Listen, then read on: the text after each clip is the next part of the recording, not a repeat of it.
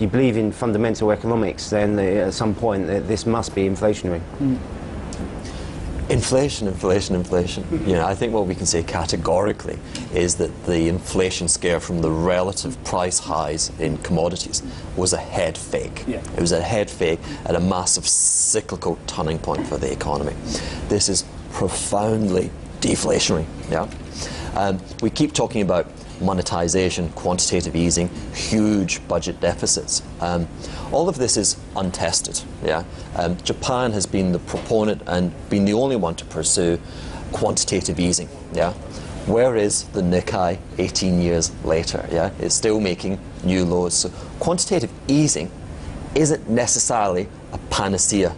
And for all the talk about rising levels of government debt, it's occurring at the same time as corporate and personal sector debt is contracting. So they're cancelling themselves out and they're leaving us with this deflation. But I think you're right with your emphasis on index linked. Now you're saying 2% is the break-even level in the UK. You should be buying my American securities because the break-even rate is 6%. So I have a security in America where I almost want to lose money. I almost want to lose money on this thing because I can't lose money in real terms. I'm guaranteed 6 real, okay? For me to lose money, prices in America have to fall 6% next year and 6% the year after that. That's almost never happened. But let's say it does, and let's say prices fall 20% over that period. Do you know where the S&P will be? It'll be like 300 points, yeah? And I will have lost 10%. Okay, so, you know, I'll be a giant amongst dwarfs at that point. Likewise, yourself.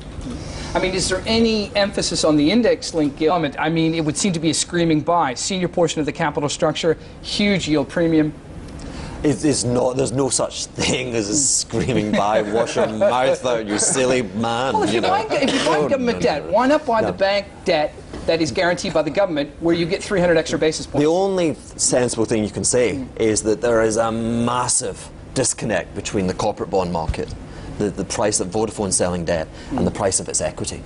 One of those markets is wrong. One of those markets has strategists and permabills, and one of them, called the bond market, has professional people. Okay, so my money's on the bond market, being more right than the equity market, right? But that's as bullish as I can get. Yeah, well, they got GM right. Bryn, thanks a lot for joining us this morning. Bryn Jones.